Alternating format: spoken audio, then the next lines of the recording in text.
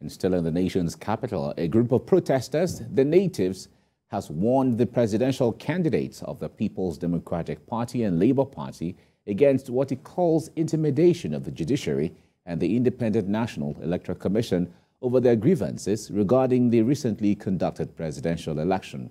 Abida Lawal has more on this. Given the central role that governance plays in Africa, the stakes from these elections were high, not just for democracy, but for stability and development. In Nigeria, both the PDP and the Labour Party are challenging the outcomes of the election, and while it has not resulted in violence, it casts a pall on what is the biggest polls in Africa. Some groups are not happy at what they tag as the intimidation of INEC and judiciary. It is why this group, the natives, have rallied together in a thank you walk to the presidential villa in Abuja.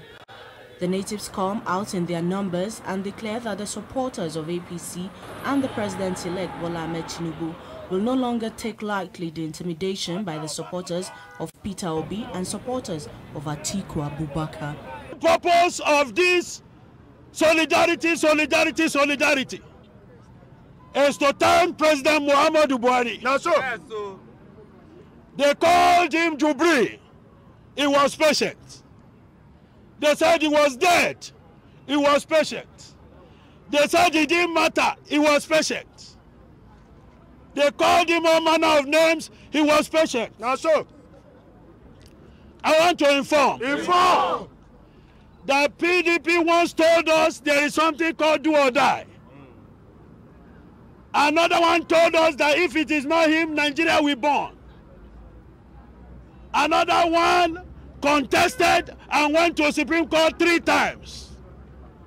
Let it be said clearly that no one Nigerian in this country is above everybody. That's so. Only one Nigerian cannot make a president. No man in this country can win election as president without partnership.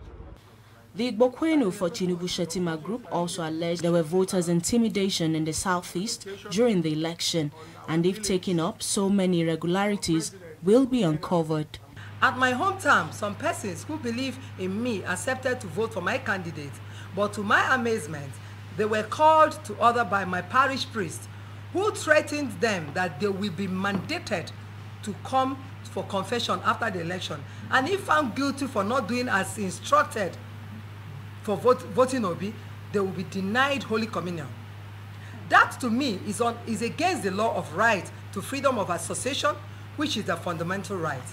Community people and parish priests share fiduciary relationship, which gave them the unwarranted opportunity to take undue advantage of these people.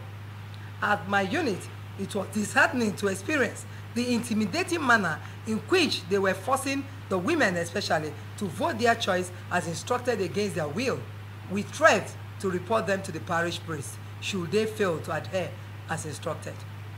The group urged both parties and their candidates to take up their grievances against the results as declared by the INEC in court instead of threatening the peace of the nation and her democratic process. They also appeal for cooperation from all Nigerians to move Nigeria forward, as they believe the president-elect Bola Ahmed Tinubu should be given a chance to reset the country in a way that will benefit all and sundry.